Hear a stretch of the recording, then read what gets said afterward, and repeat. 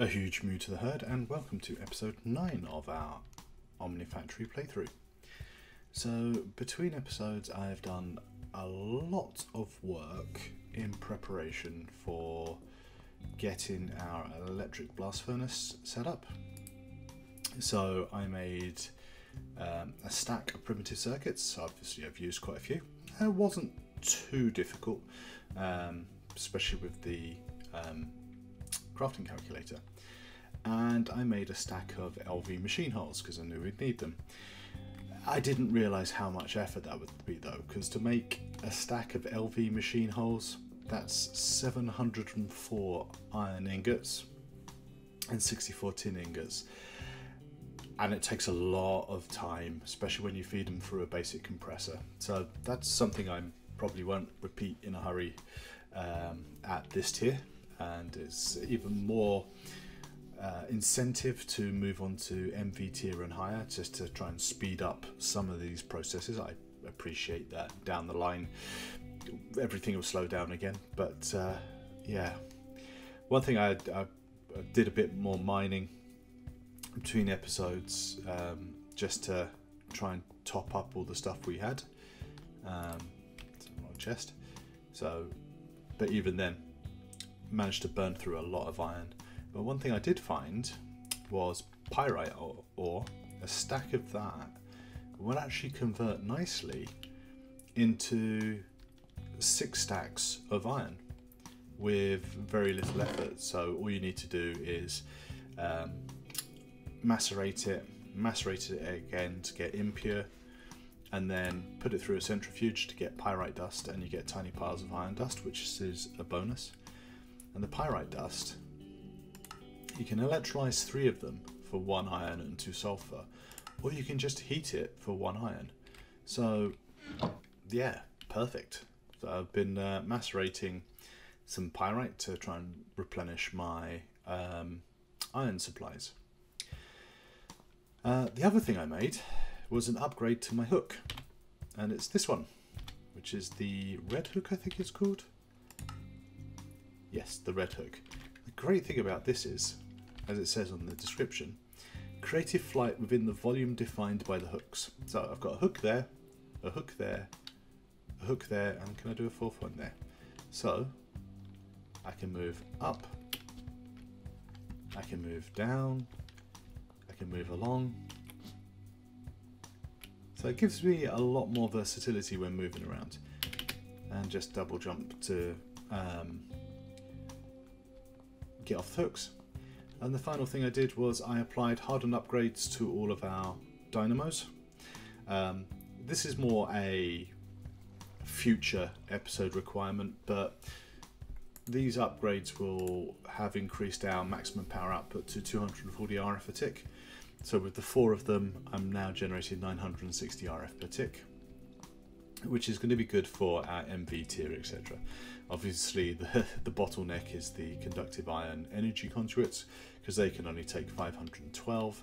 So yeah, there's potentially wasted energy at the moment, but it's good to plan ahead for the future. So to today's episode, we're going to do 2 major quests today. We're going to create the electric blast furnace.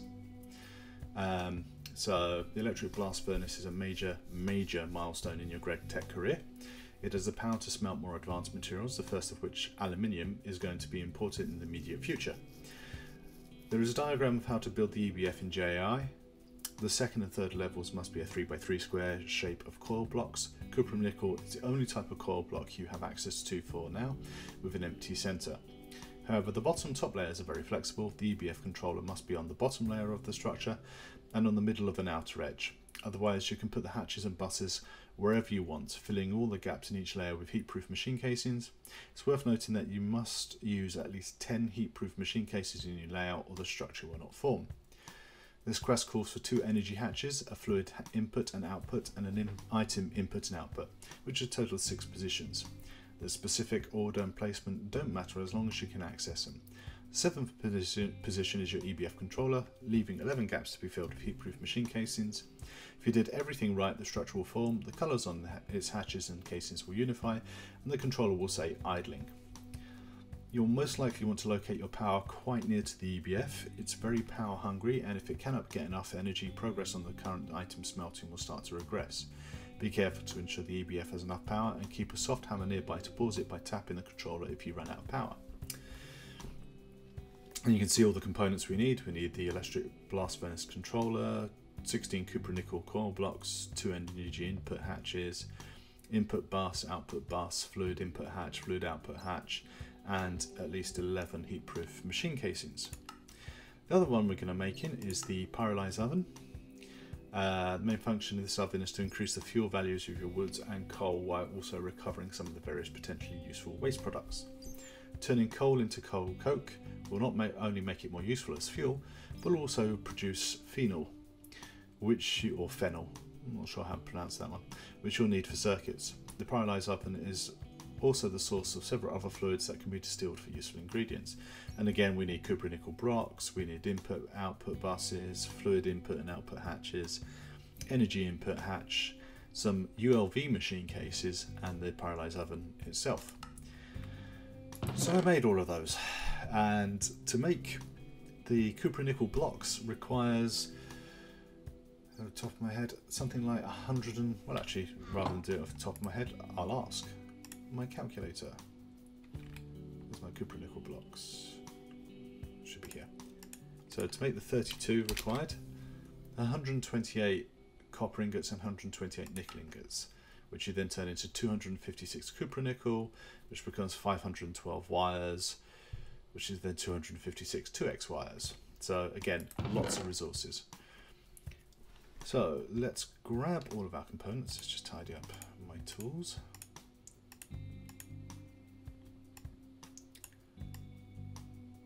I'm also going to take some conductive iron energy conduit, some fluid conduits.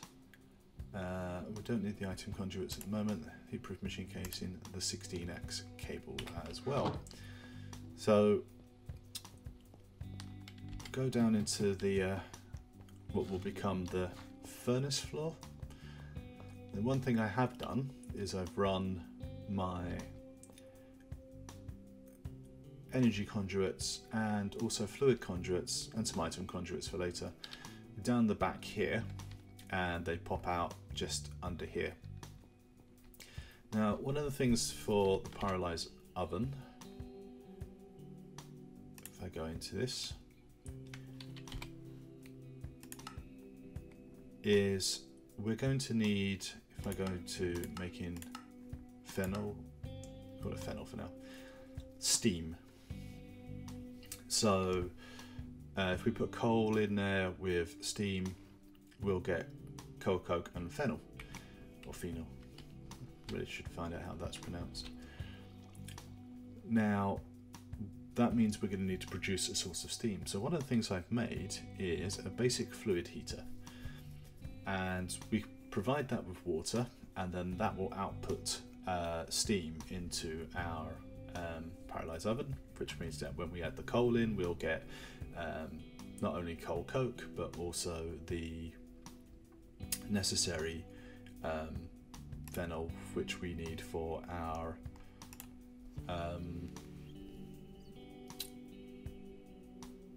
MV stuff. So if we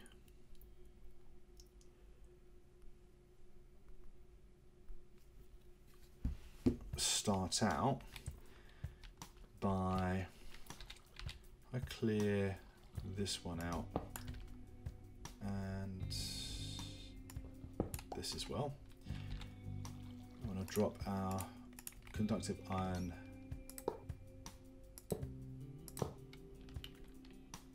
that should be enough. That's our energy conduits.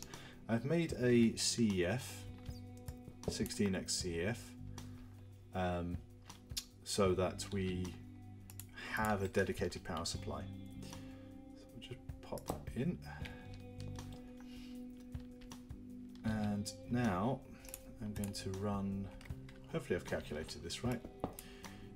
1, 2, 3, 4, 5, 6, 7, 8. we'll run our 16x cable along. Is that getting power? It is.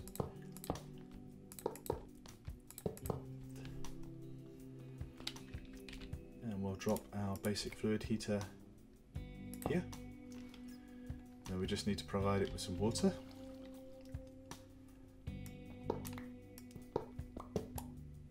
Tidy all this up in a sec. Get our pressurized fluid conduits.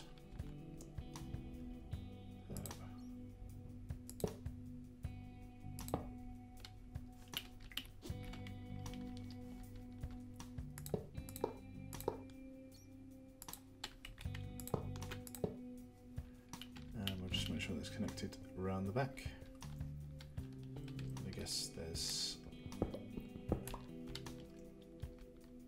a link missing somewhere. Yeah, just there.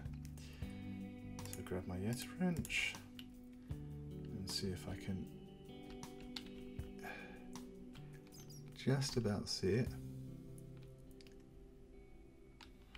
Actually, just switch this to, is that fluid? No, that's item, that's fluid. Pop that back.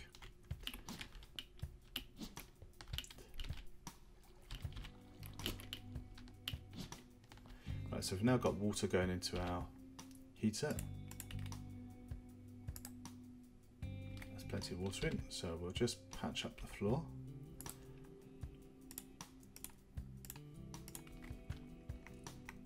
Make it look a little bit nicer.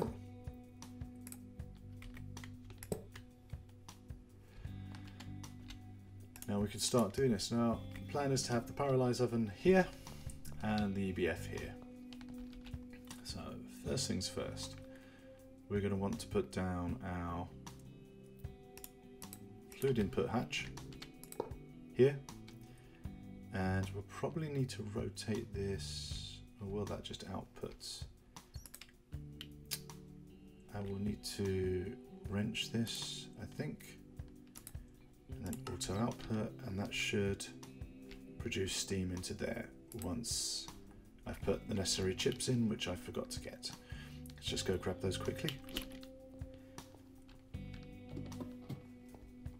I need at least 2 of these. We'll just turn those into integrated circuits.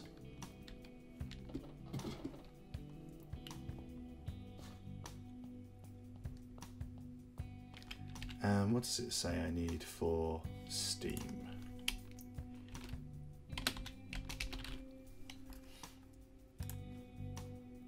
That's circuit 1.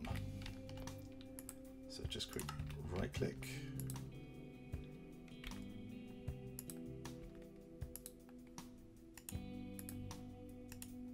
And that should start filling up with steam, and it is. Perfect. So fluid input hatch is done. Excuse me.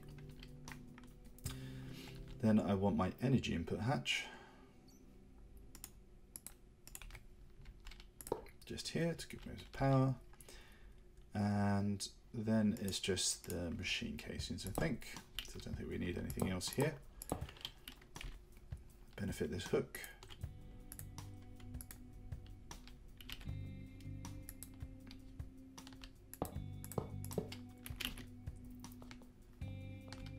Right, and then we come out 2 because that's where my coils will be. And so if that's that, I want to put my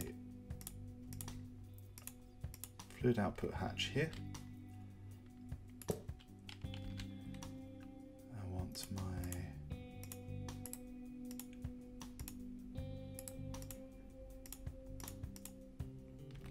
input bus probably here. I'll put the output bus here as well. We'll put our controller just here, and the rest will be machine casings.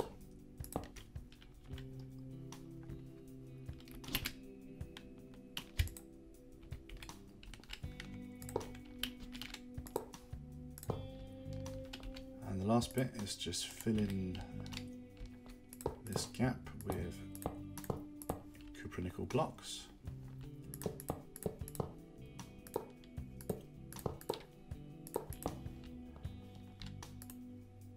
And we have a completed machine that's now sitting at idling.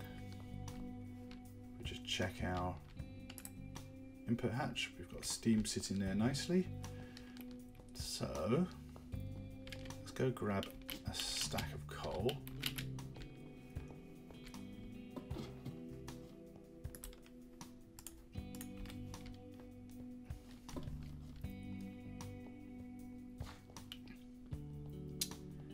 And we will need to put a chip, and I think the chip goes on the input bus. Just check that.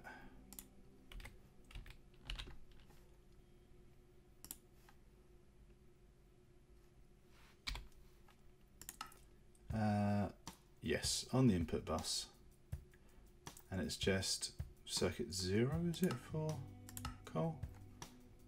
No, it's configuration 1, which I've already configured, so that goes in there, that goes in there, and we're now making hopefully 2 things. Check in a sec.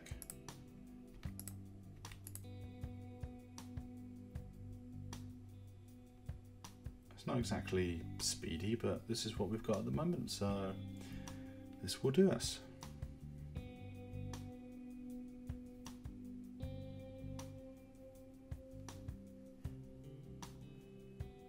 Done. So we now have coke and phenol or phenol.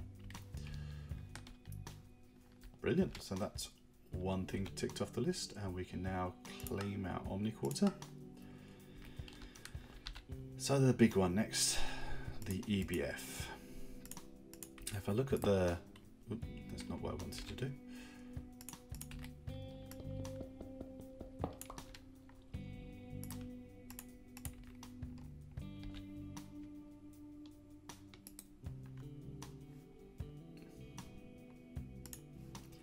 Look at the multi-block pattern. So we need to put the controller in the middle, and everything else is flexible. So because the EBF requires effectively MV, we're going to put 2 LV energy hatches on to provide sufficient power to use it whilst we're still at the LV tier. So I'm going to pop 1 energy hatch there, 1 energy hatch there. We'll pop our controller here.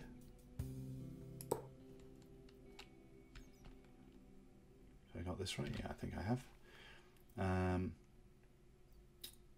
want to put my, let's do fluid input hatch at the bottom, fluid output hatch there, and input bus at the bottom, and output bus there. Take our heat-proof machine casings, and no, this is wrong, isn't it?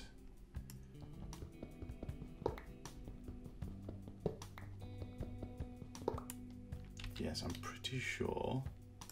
If I look at the diagram, yes, we've got to have the copper nickel blocks. Yeah, makes much more sense now. Right, so what have we got here? We've got input hatch, input bus, and what we'll do is we'll pop 1, 2, 3. Just fire a line down there so I can move up and down. 1, 2, 3.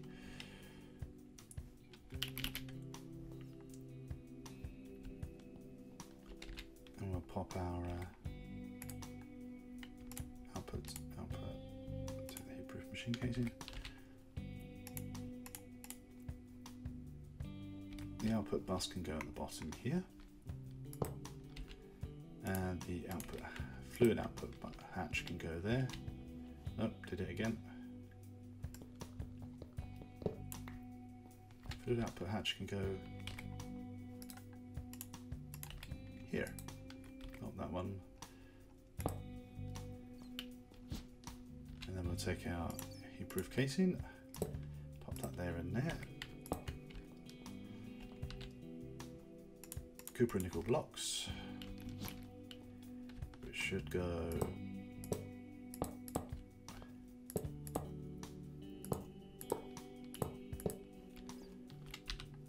last thing should be, if I've done this right,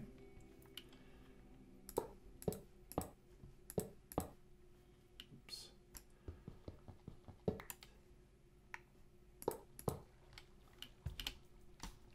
See what I'm doing? Now, perfect, it's now idling, and I think the test now is to go up and grab all that lovely aluminium dust that I've been producing with our line. So we'll just grab, let's grab 4 stacks because our input bus can take 4.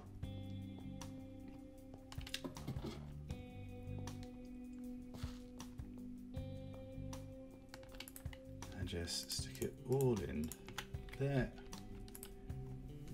And that's running, and once that's done,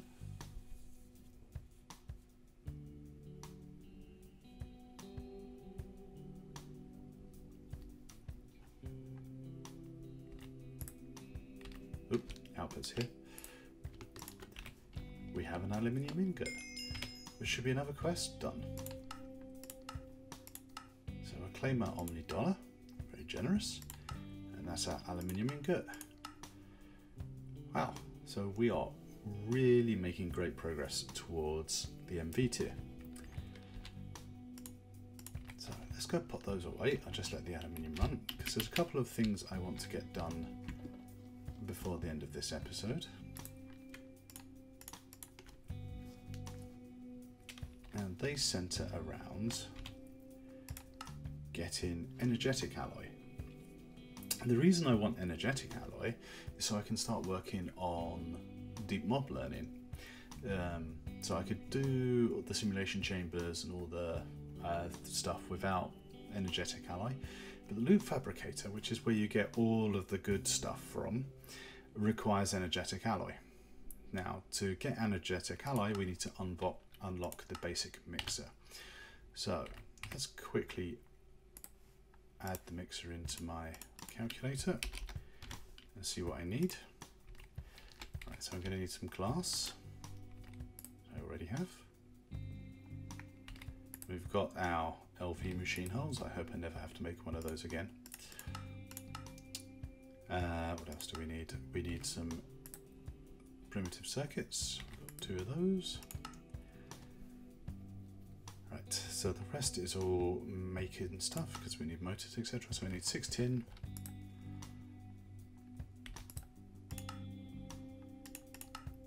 Two iron, 2 rubber, 1 copper.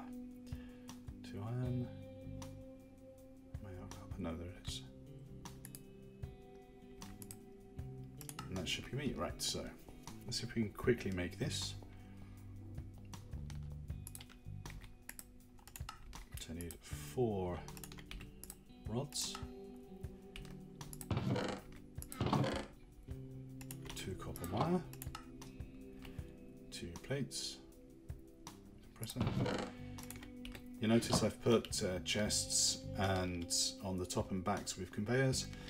The amount of material was processing, standing there loading them in the stacks of 64 just did not make sense. So I quickly did that.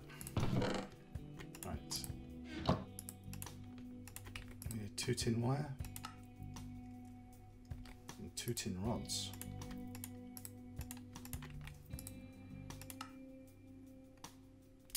Magnetic iron rod.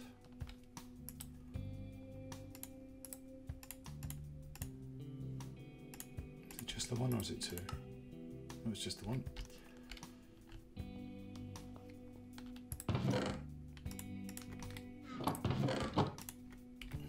Pop that copper wire through to get the phone stuff.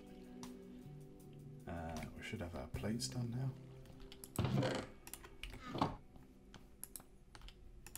What else do we need? Tin rods should be done in a second.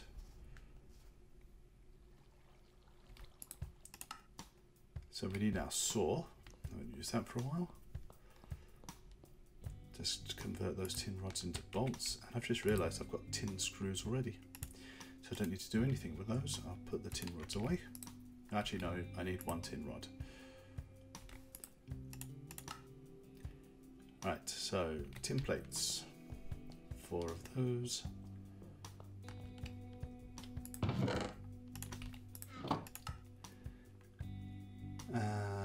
We'll make a tin ring with the hammer.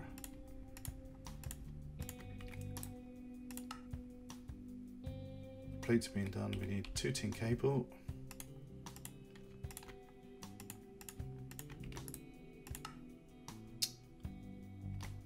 Copper wire, fine copper wire should be done.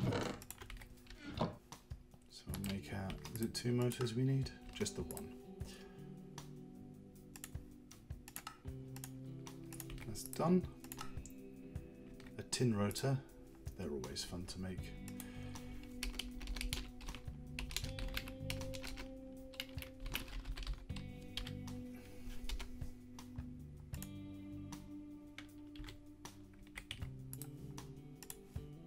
So I'm missing my tin plates.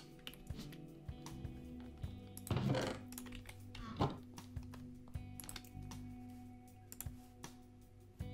a file. Yes, I think probably in our next episode we need to make some assemblers up, because we're still having to rely on using hand tools. Even though we've eliminated them for a lot of the stuff, they're still there, taunting us. 1 basic mixer. So yeah, we need to start getting more automation done, I think. Right, mixer done. So we'll claim our omni-nickel. Now the next thing, it says energetic alloy. An Ender IO alloy made from energetic blend and a gold ingot in your new electric blast furnace.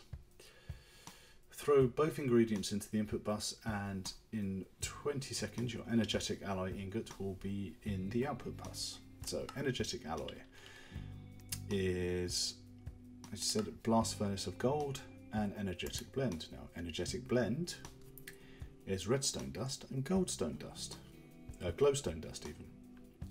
This is cool. Don't have an abundant supply of glowstone, so how do we make glowstone? We mix phosphor and gold. Okay, so let's see how much gold we've got. I do have some glowstone from, if you ride the mine tracks, there's a subway system throughout the Lost Cities, and there's some stations, and you can smash up some glowstone cubes and get it from there. So we could use that, but we can also mix it up using, so say 5. So because there's 10, do I still have my mortar with me? I do. Because my macerator is currently making the pyrite, we'll just use it manually. Because one thing I managed to do is I purchased some phosphor. I've been processing that to get more. So we've got phosphor and gold dust. We mix these together. We get glowstone dust. So we'll let that do, and meanwhile I'll get some redstone. 10 should be enough.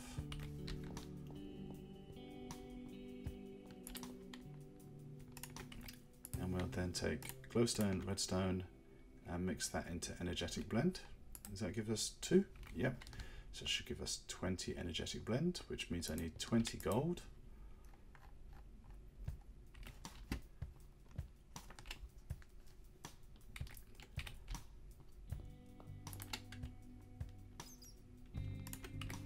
And we can go add this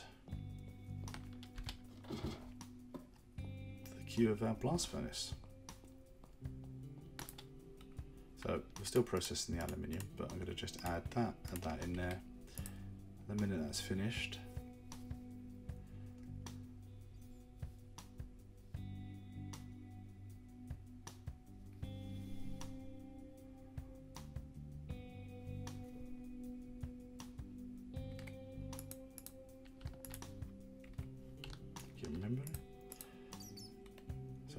26 aluminium ingots already, which is lovely. So 20 seconds later it says.